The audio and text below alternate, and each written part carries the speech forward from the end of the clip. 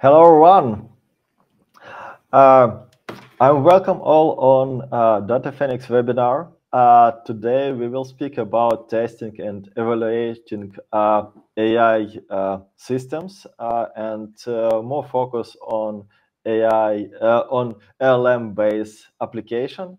And together with us, Philip Tanner, co-founder and CEO of Deepchecks, and we will speak about evaluation of AI systems.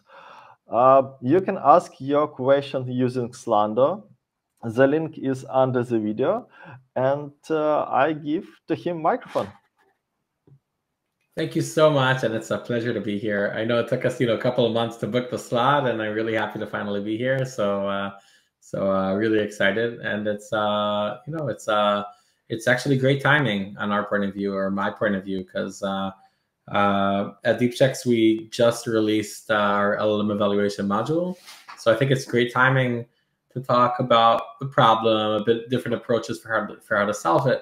But unlike talks that I might have given, a couple of months ago, then now I can actually show something, and I can't say, yeah, if you want, you can kind of, take a one-on-one thing. I can show it. So I'm really happy. I think it's a great timing for this.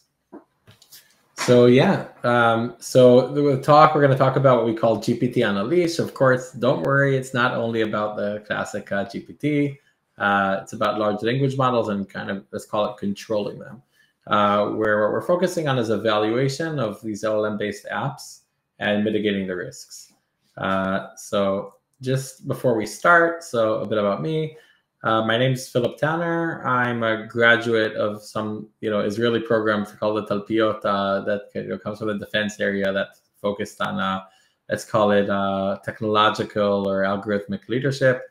Background in competitive machine learning. I was very into hackathons. I like to joke that I kind of transferred from machine learning to AI, although that's, it's a kind of a joke that doesn't really work anymore because now people are using AI in general. And yeah, the logo of Deepchecks is supposed to be here, co-founder and CEO at Deepchecks. And I'm a moderator at a community called LLM-Ops Space, where we do events that are kind of like this, but we also have all sorts of lists and so forth. It's pretty focused on everything related to LLMs.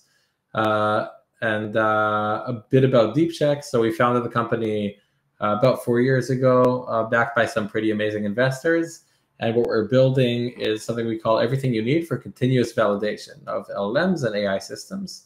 We'll talk a bit about what it means, a continuous validation, but the idea is that you catch what might be an issue at all these different phases. And a lot of what we build uses our open source core. So just a bit about the components that we'll be talking about. So yeah, the different phases that we kind of see in general in machine learning is research, CI/CD, meaning deployment of the versions themselves, and production. So the idea is that for each one of these phases, we try to give some sort of offering. So this is what we've been building for quite a few years. And the open source that we released a couple of years ago is I think what we're most well known for, which we call testing machine learning, where we started with dealing with tabular data. So we have all sorts of built-in suites for testing, the data, the model, anything that's that's a connection between them, and try to give these kind of exhaustive lists of what might be wrong with what you're building. CI/CD, offering built on top of it, I think is really interesting. We actually took some examples that we started getting for the community even before we went in this direction, and then we kind of built around for how to integrate with GitHub Actions, et cetera, for just taking these tests to check if everything's okay and just running them every time there's a new version. And then there's what we call production monitoring. So making sure everything's working in production. So a lot of this context we had multiple offerings, let's call it before the AI revolution. I don't know if it's right to call it the AI revolution or the LLM revolution, but let's say everything that started from the launch of ChatGPT and continued with a lot of companies putting a lot of the focus there. So this already existed before. And something that I think is really interesting here, I think this is when we first connected and talked about having this episode, is from the offering that we're building on top of the NLP, we had quite a lot of feedback that had to do with, we want to use this in the generative use case and in the case of large language models. We had the privilege to be able to shift a lot of our focus to this, and that's kind of what we'll be talking about today. There are some characteristics that are pretty special for evaluating generative apps, and specifically for generative text apps. So yeah, LLM applications are everywhere, and you can just see the difference between let's call it the exam results, looking at the advancement between versions. Of course, now we have already whatever's coming after the classic GPT-4, but they're growing at an astonishing pace in terms of quality of the tasks they can do. We're also seeing all sorts of other properties kind of improving in terms of cost, latency, etc., etc. But on the other hand, we have stories like this. Like, I'm sure anyone that's like a heavy user of these LLMs probably had some experiences like this of let's call it the chat of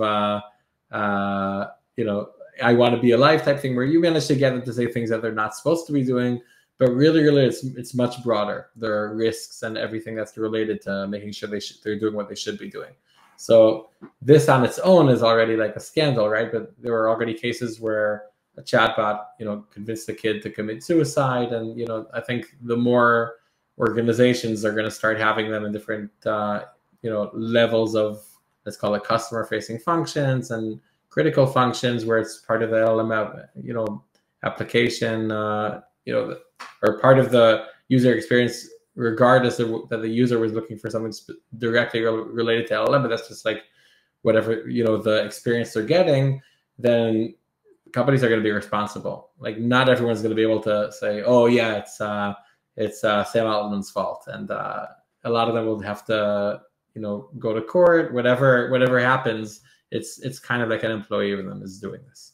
So like, now that we did the high level kind of description of the space, and let's take a step back and talk a bit about the use cases. So there's a long tail of use cases, right? Not the use cases here are just the most common ones, but you can really see so many different things happening with LLMs. The ones that we see the most common are the question answering, which is usually closely connected to the RAG use case, retrieval augmented generation, of where you're basically getting external information and answering questions with it with a chat interface.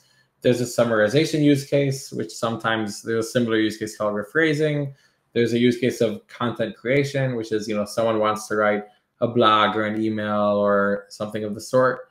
And, could be a children's story. So they're, using a lot of times some of these large language models with some adaptations and,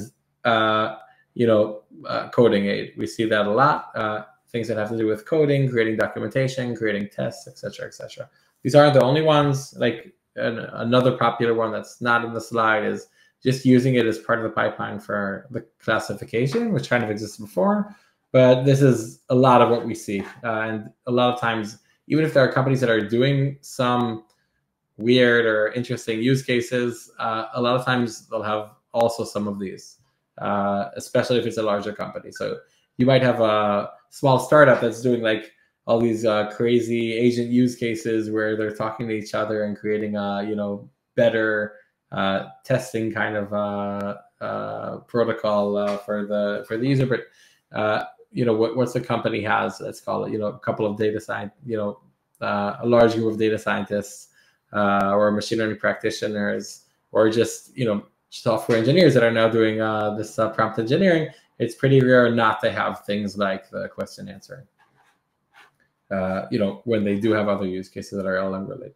By the way, did any questions in the meantime before I dive in? Like a bit more? No, for now we don't have questions. All right. Okay. Yeah, if you have questions, you can ask using Slander during all presentation, so don't wait for end of the presentation.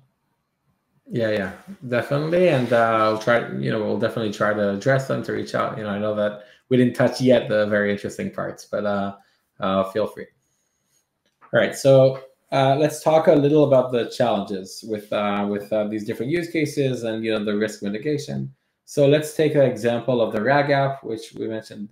In a lot of cases, it doesn't have to be, theoretically, it doesn't have to be a chat application, but that's definitely the most popular use case, and usually these are almost identical. These are almost the exact same thing. So what do we do to get a RAG app up and running? So first of all, you map all the relevant knowledge. It could be taking DBs, could be getting documents together, could be creating knowledge, could be mapping out what's missing and then having someone manually do it. But the first thing is having all the knowledge in one place, and it not only can't be in employees' minds anymore, but it has to be in something that let's call it, could theoretically be done by someone with manual work. And then it has to be mapped out. The next phase is what we call building a full app pipeline. So getting to the point where you have something that you have an entire pipeline that you can run, even if the results aren't yet optimal. That's usually like a good next phase. A lot of times in the LLM space, people like to say that it's like very, very fast to get that POC and very slow to get from POC to production. Slow, you might be thinking like, how can it be slow? These have only been around for like a year. So whether you have time to be slow, but when you combine the amount of people working on it and how fast things are progressing, there is some sort of estimate. And I might add that this technology, the ratio between how fast it is to get that POC and then from POC to production might be like the lowest in the world. But anyway, getting to the lowest of any other technology I know. But let's just look at this building an entire one pipeline to get to the point where you get some functionality working. Let's call it phase number 2, and can do it pretty quickly. Then you have everything related to improving app performance, which can be a pretty long cycle. You can do it again and again and again.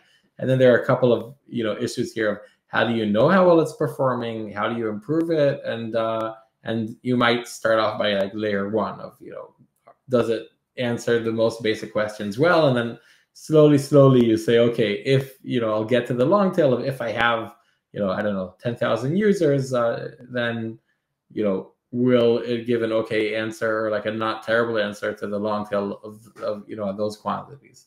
And then once you get to the point where it's ready to deploy to production, you deploy it. Of course, there's gradual deployments. You might do all sorts of A/B testing and kind of slowly rolling out with all the different types of canary techniques, etc., etc. But the next phase that you're getting to is deploying it to production.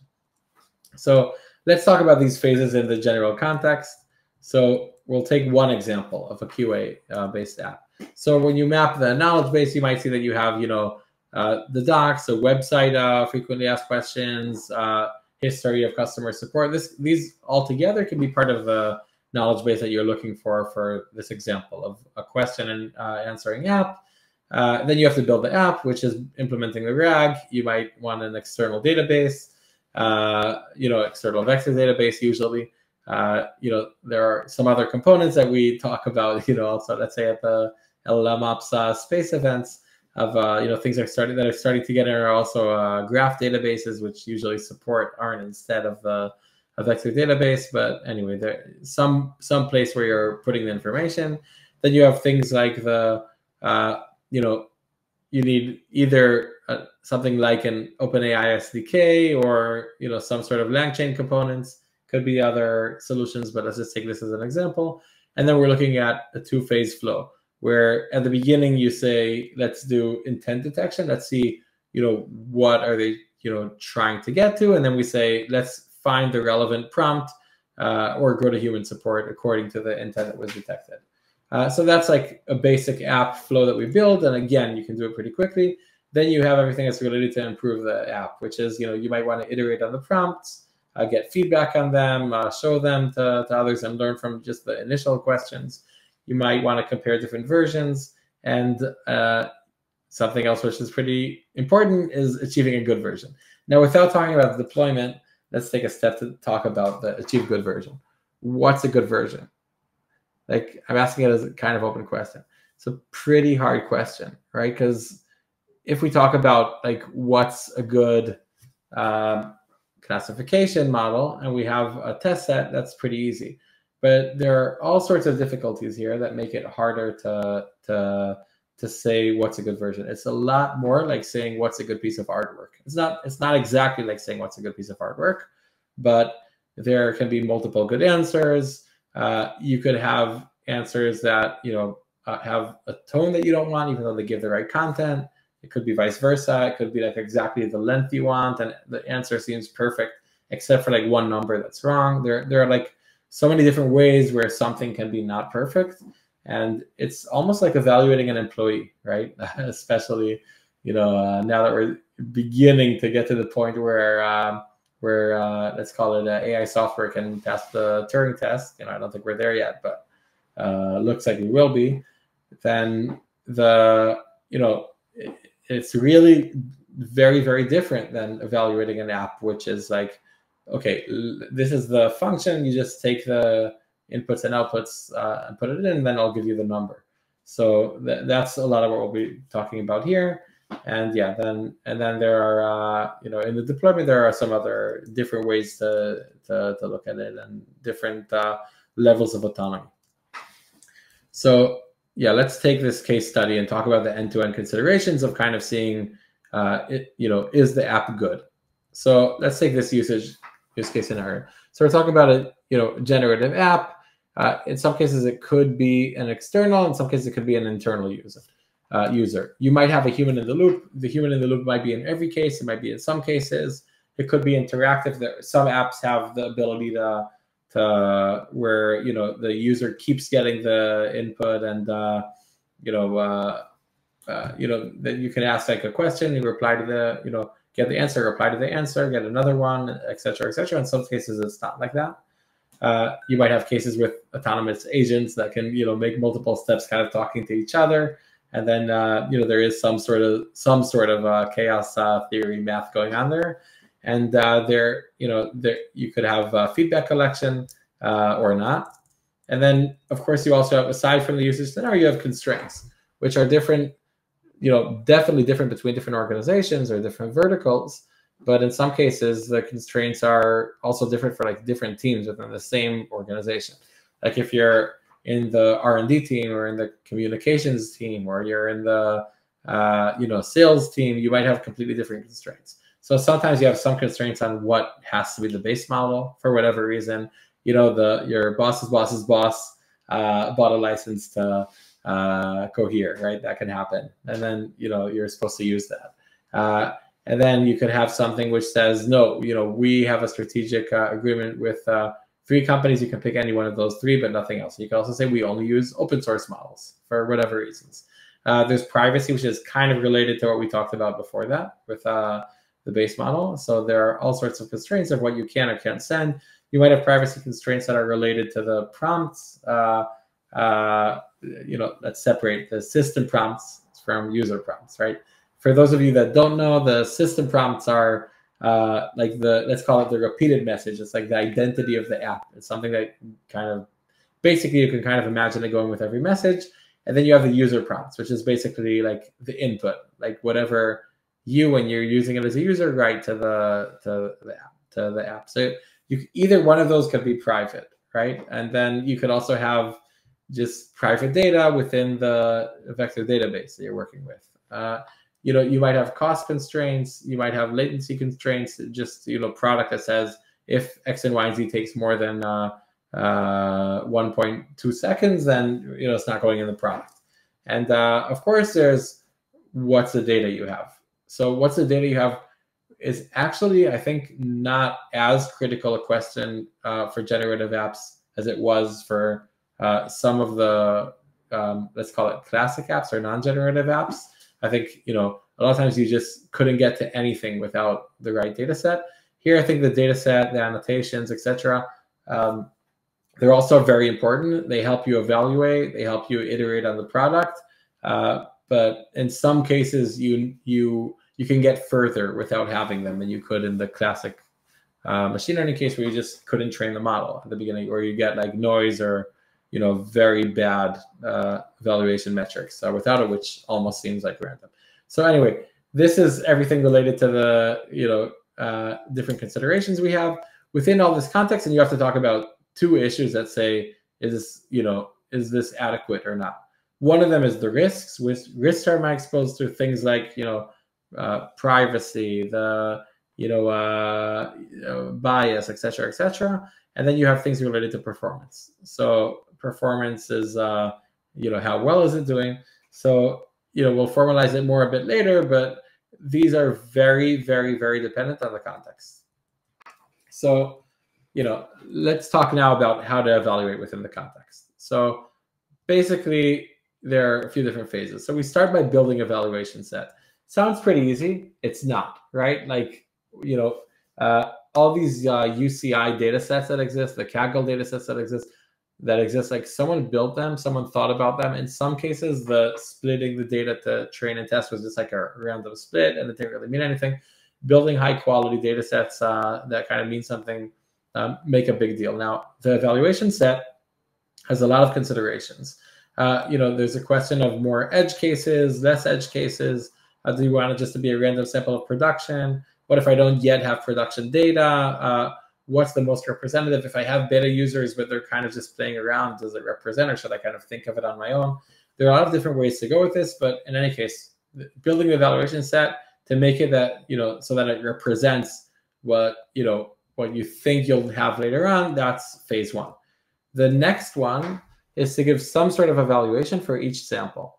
So if you have 500 samples, which is, let's say, input and completion or input and response, then for each one of them you want to have some sort of metric that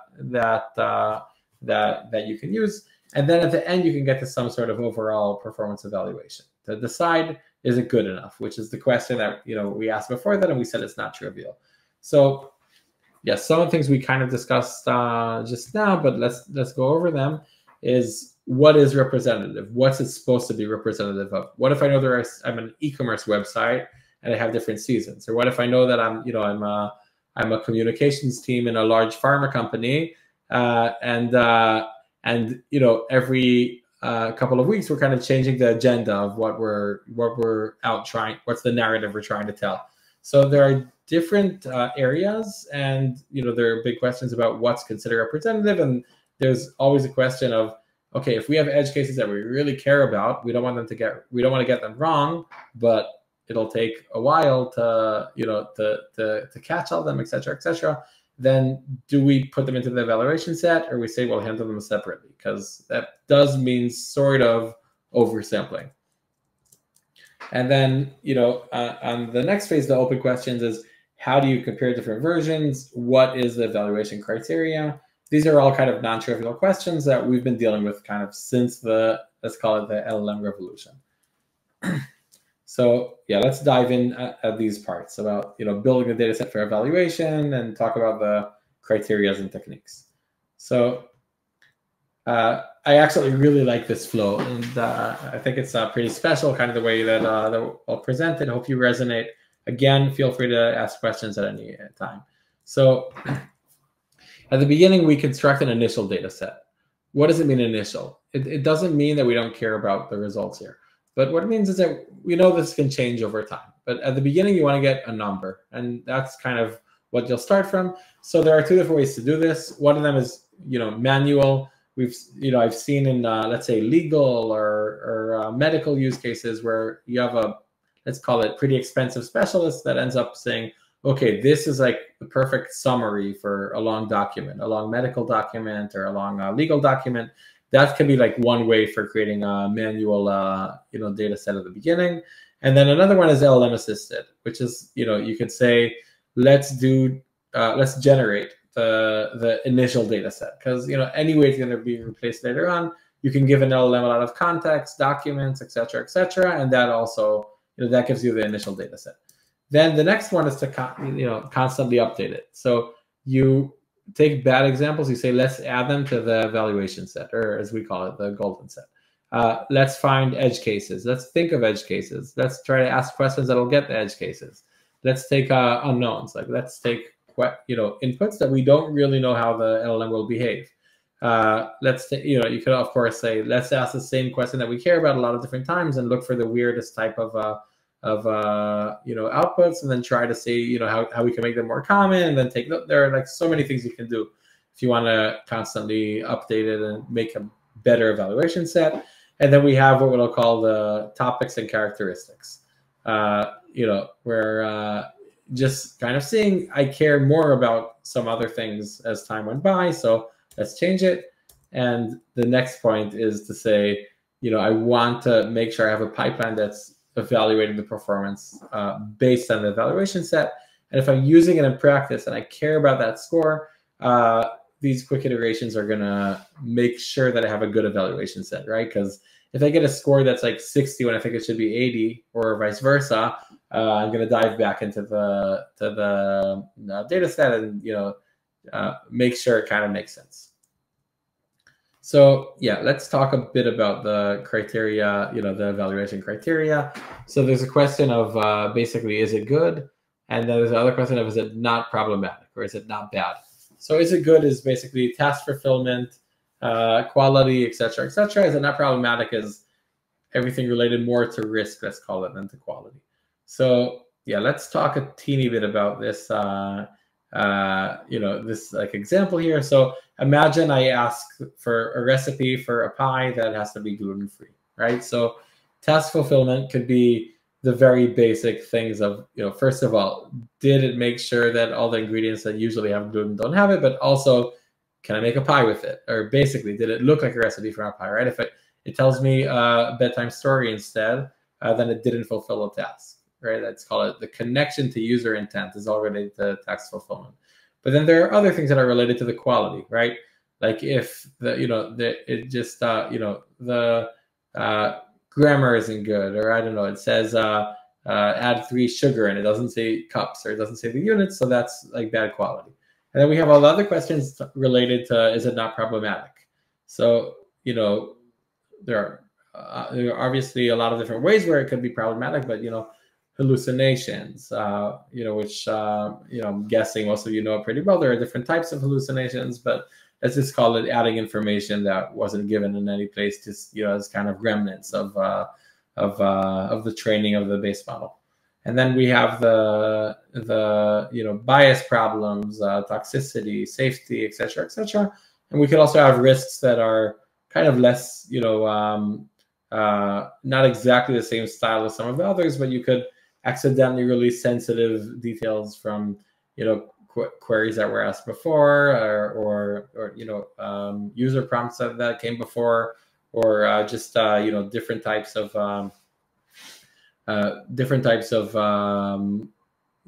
sensitive system prompt, sensitive data that has to do with an in-house model, et cetera, et cetera. So I think what we would really want is some sort of combined criteria. So we really want to get to the point where I can at the end say, is it good enough or not? So let me just kind of guide through a couple of the evaluation techniques we can look at. So one of them is saying, okay, let's look at, either some sort of heuristics or, model-based way to evaluate. There are quite a lot of them. You can, the most basic thing is you can say, okay, I asked for a recipe. Let's see if I have at least 5 numbers and at least, some of the, different most common, some of the most common ingredients. Like, does it have, 3 out of the following, which is, I don't know, oil, water, salt, whatever. And then I'm like, okay, if I got to that point, then it's probably a recipe. That's like, a heuristic. Of course, you could do ones that are much better than the one I gave, but heuristics or model-based they're automatic. They work for simple use cases. They have downsides, obviously, but they're cheap and quick. Sometimes it can help. Then we have everything related to the LLM-based. This is called the LLM as a judge in most cases. So it's automatic. It's not so easy to standardize. So it's, just like LLMs are sensitive to the difference in prompts when you kind of play with them, then they're also sensitive in these cases. And there's pretty large variance in terms of what they will or won't answer. They're somewhat costly, but they do have quite a lot of advantages. And I think it's hard not to use them in any case. And then we have the human evaluation, which is human-based, which is, in general, it has downsides like being inconsistent, but it's usually the best, except it's manual, slow, time-consuming, and expensive. And if you get the wrong people to do this annotation, then they just like quit. So all in all, for I wouldn't say just take one, kind of use it. In general, I think there's really an art here to building a good evaluation pipeline. And as we mentioned, it's in the mainstream of what you need for getting an LLM app out there and working. So you can't really skip it. So let's talk about how to do methodological evaluation. So what we want to do is efficiently achieving a deep per sample understanding. That's the idea, right? Because we mentioned that's a lot of what's hard.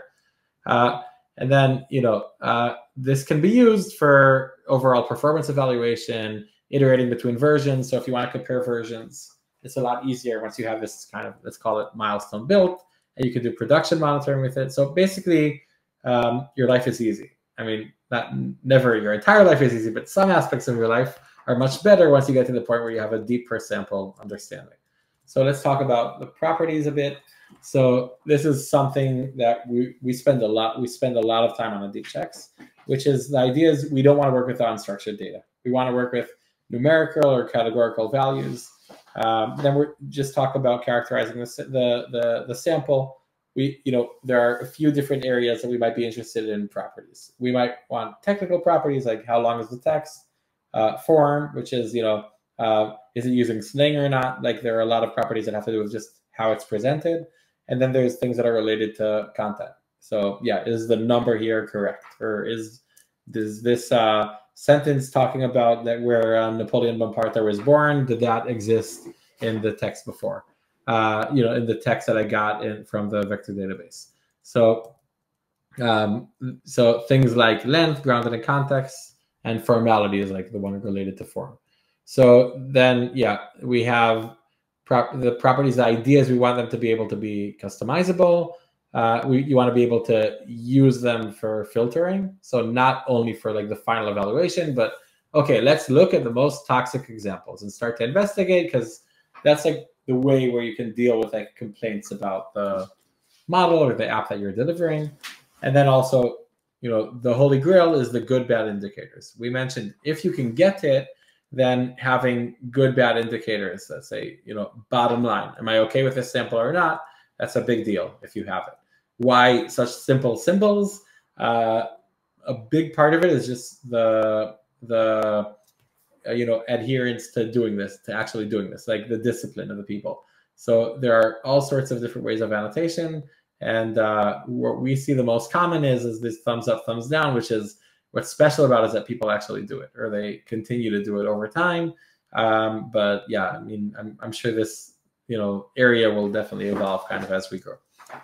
So something that we're spending a lot of time on at Deepchecks is everything that's related to estimated annotation. So we have the similarity, we have properties that we talked about. Similarity, the idea is, we mentioned you could have multiple good answers, right? So theoretically, if you have a annotated sample, which is very similar to your new sample, so you have 5 versions of your app, and then version 4 is annotated, you have a thumbs up, and you have an almost identical answer, you can just copy it over. So that's one way to get like an estimated thumbs up. Then we have the properties, which we just talked about, but you can use them to say when something's bad, right? Like if it completely avoided the answer, but it should be giving an answer, then that's a thumbs down. And then we have the LLM assisted, which is known, or it's at least our variation to LLM as a judge, where you're using an LLM to say, is this a good response, for this input? And something that we added fairly recently is that this is customizable. So how to get to the estimated score at Deepchecks, we built it in a way where you can play with it and you can say, yeah, my thresholds are different, the order, the priority is different between, you know, similarity and properties, etc., etc. And yeah, something else is manual updates, which is pretty important. You get an estimated thumbs up. You want to either say, yeah, I'm maintaining it as thumbs up, or no, I actually think this is bad, so I'm going to override it and turn it to thumbs down. So yeah, maybe let's call it without further ado, I'll do a demo. I'll be pretty quick just to, you know, leave time for questions. But I think I talked a lot about the principles. I tried not to spend like too much time just talking about how we specifically at Deepchecks work with this, but I do hope it's interesting nonetheless. So, yep, this is pretty freshly launched. We did not yet show it in such broad audiences, even though we have quite interesting and cool use cases and companies that are working with it. So just at the end, what we're trying to get to is a score like this that actually means something, right? That's the holy grail we talked about the thumbs up, thumbs down. So the properties are what you see here. You can see there are properties related to the user input, properties related to the output. You can add properties. You just choose, you know, input, output. You can create custom properties, you know, choose from here, etc., etc. You end up getting something that looks like this. And the idea is anything here you can like dive into and see the samples. So here, whatever you dive into, you see like, you know, the samples that are, you know, have the most extreme values of that property. And then you get to a screen like this, which enables you to, you know, sort, play with, etc., etc. So why is this cool? Because with all sorts of alerts, issues that kind of come up over there, then I mean, let's just say, okay, I want to add things with, you know, high reading ease. I get the highest values here. Then I get to the point where I say, you know, this is very interesting for me. I want to add some of these to my golden set. So, you know, actually I should have done that in production. So you move to here in production, then you say, yeah, the golden set, which is an evaluation set, probably needs more of these. And then you kind of add it in. So this is like the basic, you know, kind of idea of the properties. They help with the filtering. They help with characterizing specific samples.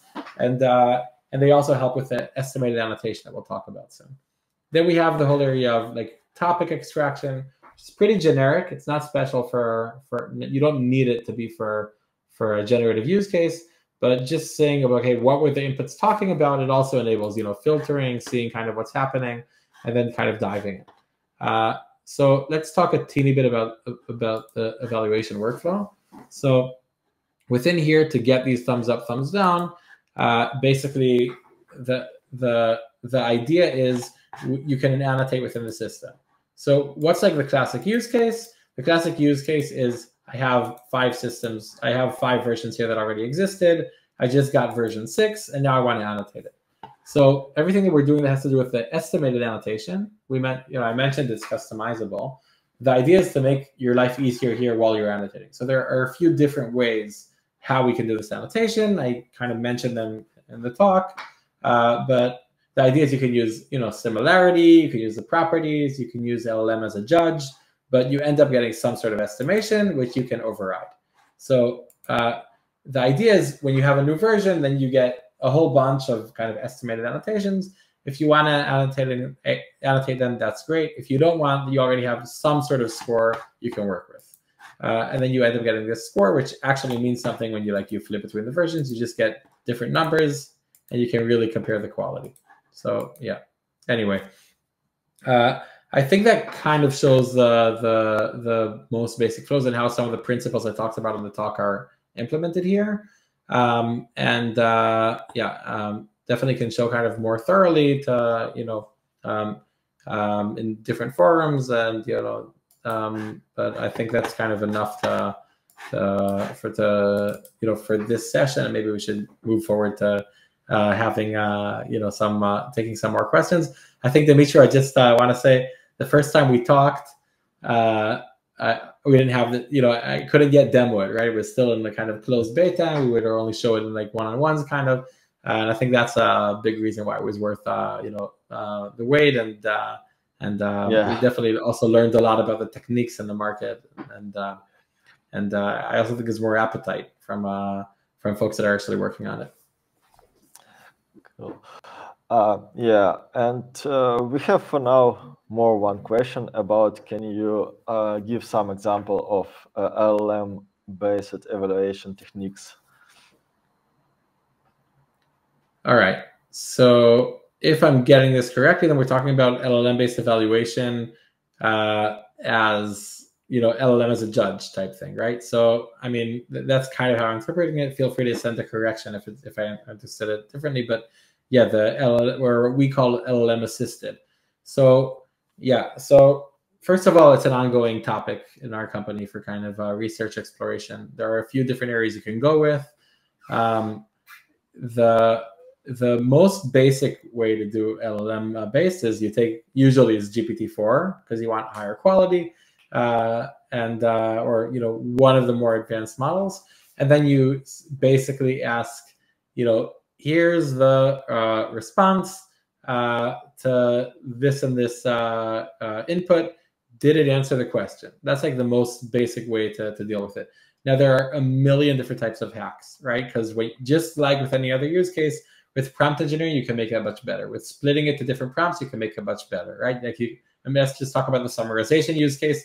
If you take, many different chunks of the original, input, and then you compare each one of them in the summary and say, did this and this appear here and here? Then you might get a better answer. It might be less good. You can split it also into different things you're concerned about. You might say, okay, wait, the top 5 properties I care about are, hallucinations, relevance,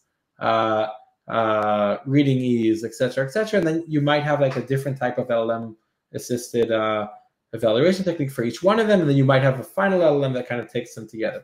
Something else you can do is just voting, right? You can ask like a few different LLMs and say, how about you vote between you guys? So there's a lot of experimentation to do, and it's hard, right? Because just like everything else with LLMs, also here, I mean, where do you get the data that says what was actually better in terms of evaluation, right? Are you going to build like these, levels on top of levels on top of levels of the end where someone did, annotated 50 samples and then everything's trying to say, yeah, that's the holy grail, and all these techniques are built on top of it. It's complex. Sometimes there are like samples that when you dive in, you say, no, I would label them differently. So I talked about like some of the options for how to use the LLM assisted techniques, but we at Deepchecks at least did not find it as like an easy and simple problem. A lot of times, by the way, in lectures about that, I hear like, yeah, this is the best practice. Everyone does it. It works. I would love to hear from some of those people, like how they did it. From what we've seen, it's a hard problem and it requires, constant work, and there's a lot of art to it, together with the science. Yeah, we have more one question, and as I understand, it's some continuing to previous maybe. Any use cases you can tell about on how you improve this evaluation, and on what part of workflow you have focused on to improve the use case? So the second part, I don't think I can answer, but yeah, I can mention like a few different types of use cases and industries we're working with. So one of them is legal summarization, which is, I think, a very interesting use case, where what they really, really care about at the end is that the summarization, for them at least, the summarization cannot hallucinate. That's like top priority. And then, for them at least, the hallucination use case is a big part of their evaluation.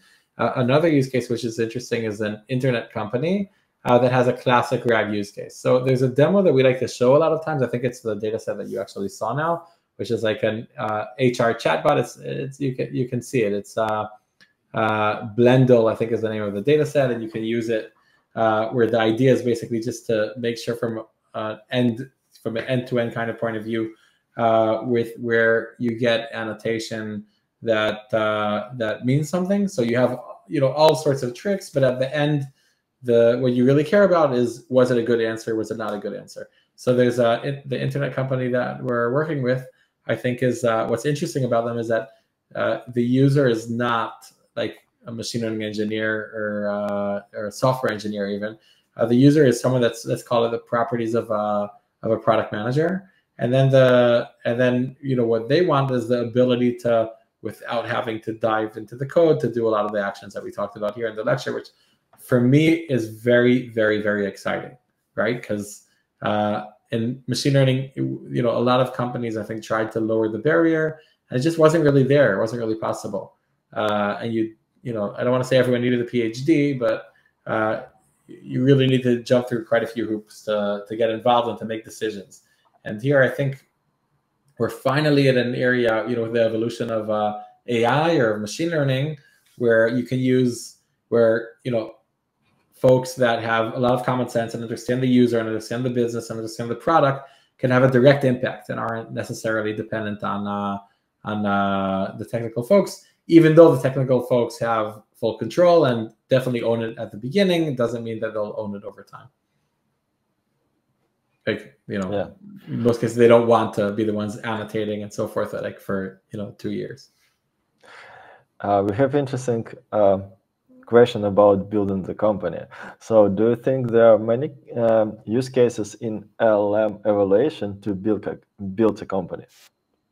I think I could read this in like a million different ways, right? Like you could have agents that like build the company for you. I'm not a big believer in that, although I think it's really cool and fun to watch, right? And there could be building a company around LLM evaluation, kind of like what we're doing. Is there enough meat or revenue in this or whatever? I'm not sure if that's the question, but I see this as part of the AI stack. LLM evaluation is part of what you need. I think it's a critical component, and I think regulation definitely makes this at least somewhat more interesting from a business point of view. But it's not the only thing.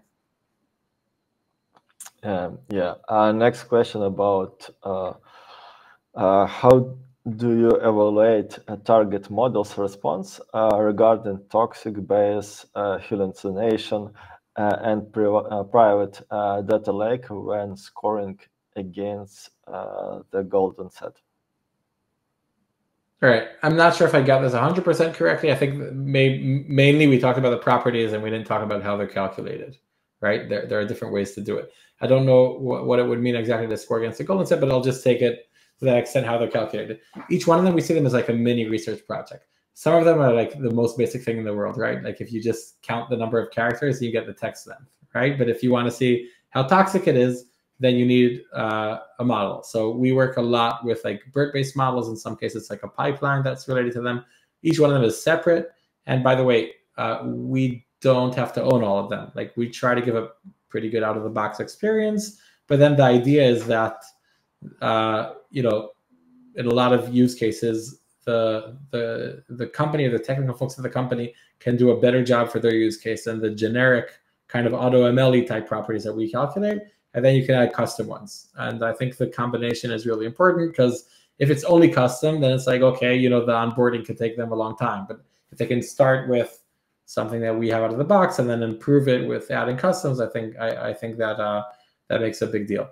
Now, some of them, the properties need an LLM, like to do it well, we have to put an LLM in our pipeline, but we try to avoid using an LLM for property calculation when possible, just in order to make the system more scalable. Anyone here that's working on LLM-based systems knows that scaling them is hard and crappy experience if you don't need it. Next question. What special do you find most in needed of text-based AI systems?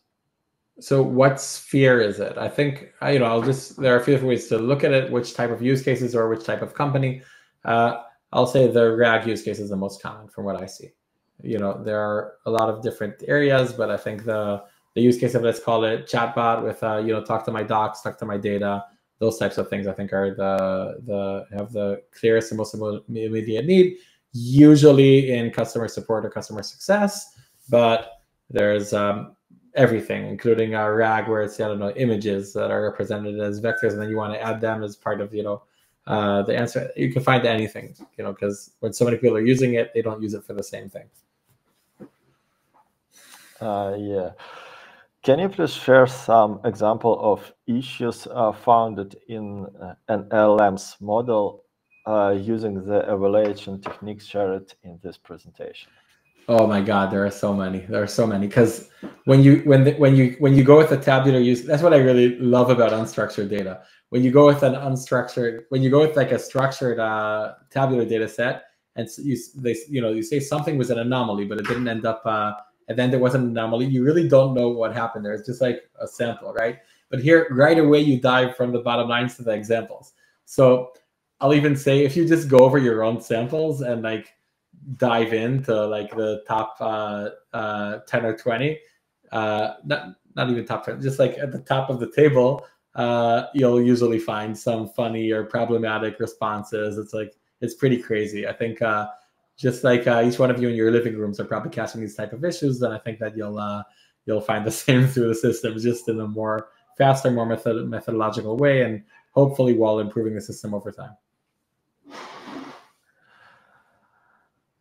Okay, if you have multi use cases, you would need to make golden set and pipeline. Do you have also a solution for managing multi-use cases and reused info? All right, so I didn't really show this. The way it's managed within the system is that we basically have different applications. For each application, we have the different versions, which is most of what I focused on.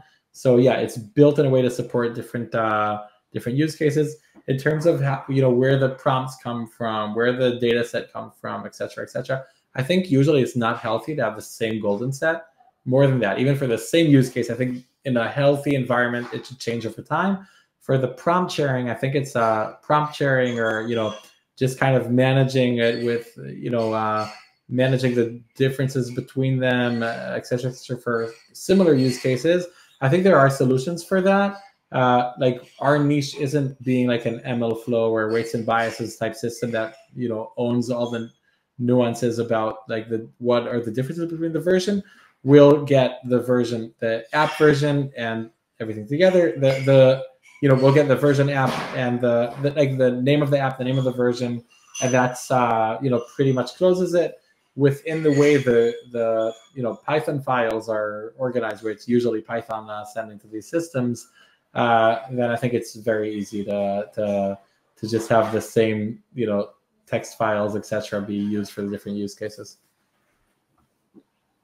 Yeah, and one question.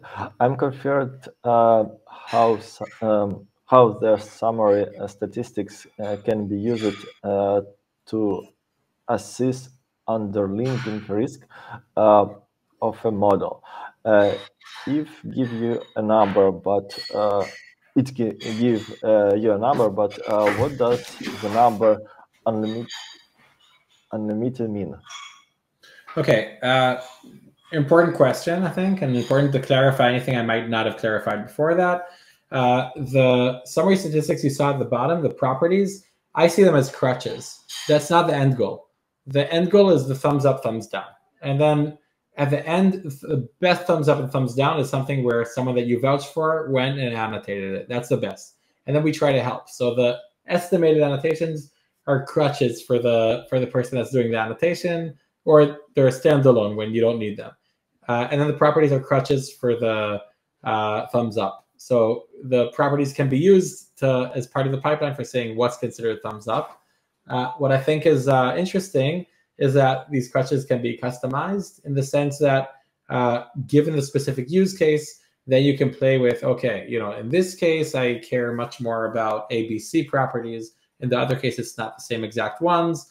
And therefore, two product managers in the same company could have a different way for, what's thumbs up, thumbs down, which I think is really, really important and is very, very representative of what happens with humans, right? Where you have humans at a call center, they could have two different bosses that, reward for different types of behaviors. So that's a lot of what we happen. So yeah, so the different types of risks, first of all, not everything there is risks, but everything that's risk related, yes, there should be customized work on it.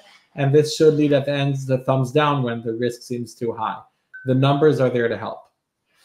and to take over in the case where there aren't enough resources to do manual annotation. Good. And about production, does your solution track production activity as well? Yes. So important question. I didn't dive into it. We have a different tab for production, which is a very similar screen. We also have ways for sending the data out to production monitoring systems that are kind of more native, like New Relic, Datadog, etc. We didn't announce these integrations yet. We have like, we have them at the point where they can work with a specific use case and so forth. We also have future plans to add more functionality that's designated workflow for learning from production and improving it. Yeah, and last question about the future. How you see the future of LLMs technology regarding all acts, what's going for now, European acts, some legal constraints. So how you see it's really going? All right. Wait, just 1 second. Because the last question, I'll put in a sentence about how to reach out to me. If anyone's interested in hearing more, learning more, potentially collaborating.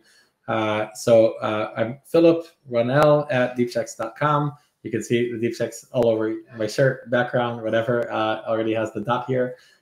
So pretty easy to find me, pretty active on LinkedIn, etc., etc. So for anything more, feel free to reach out to me. About your question that we said would be last. So yeah, I think what's interesting, there's both the AI Act and there's a Biden's executive order, which is very significant, and it happened so quickly. I think it's amazing how there was such long conversations about the European AI Act, and then all of a sudden, something quickly from the US comes into becomes let's call it enforceable quickly. My intuition is twofold. One of them is these regulations are really important to have them. I think they were written, or the foundations for them were written at least partially for before the generative era. So some of what you'll be looking at, you'll be reading it, you'll be like, what? Wait, that something here doesn't really make sense, right? Like a lot of what it's talking about, even though now when we say AI, we mean the generative use case. So my intuition is that there'll be some changes to them over time. But I think now it's, in the past, people used to talk about let's talk about, what future regulation might come and you have to prepare. Now, I think now it's getting teeth. But I think a big part of the teeth aren't just from the regulation itself, but also just from cases that will come up in specific companies. The broader the usage, I think Gartner said that 40% of enterprise application will have a generative AI component within them by the end of 2024, which I think is pretty crazy, right? That's in a second.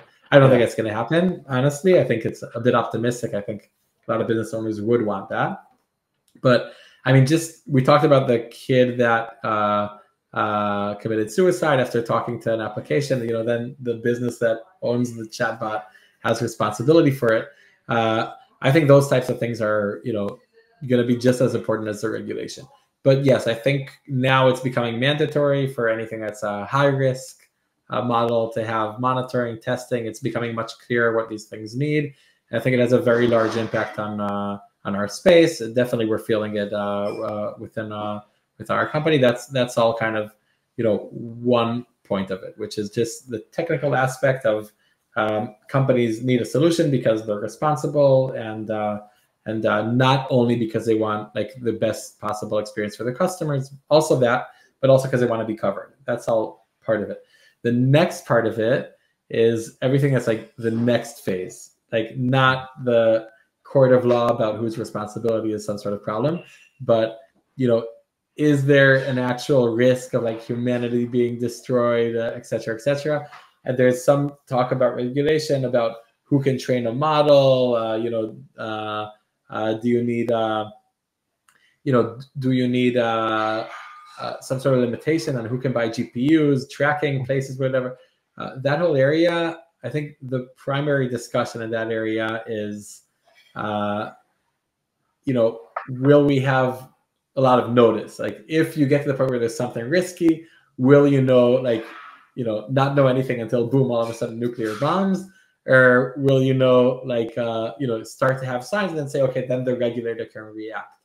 I'm assuming for most of the time the second one, that we'll learn more and slowly, and there won't be these self-teaching type agents that get to something that's like dangerous for humanity. I think most of the industry kind of sees it in the way that I see it, but I'm of course shaking before I say, yeah, I'm 100% sure I do what I'm saying, because then if everyone dies, it's my fault. But I think the regulator will be talking about that issue as well, and not only about things like privacy, etc., etc. Oh, by the way, there is a small niche within the existing regulation talking about watermarking, that AI chatbots have to say they're an AI chatbot, etc. I don't really like that discussion. I would leave it out of the law. I don't think it's as interesting of some of the other riskier and more important parts of the AI regulation. Anyway, sorry if the answer is a bit long compared to the aspect. Yeah. Good. Thank you for your presentation today and answer for all questions. And thank you for all who was with us today. So we'll see each other on next webinar. Thank you so much, and hope to meet quite a lot of you folks offline. And also in the chat, you can see they've been writing the Data Phoenix events folks, or I don't know if it's just you from a different user, but they have a Slack channel. I got the impression it's an amazing place for discussion. So I think it could be a great idea to join there and to continue what we talked about here, and also what they had in the previous events. Thank you so much for hosting me. I had an amazing time. Good. Thank you. Bye. Bye.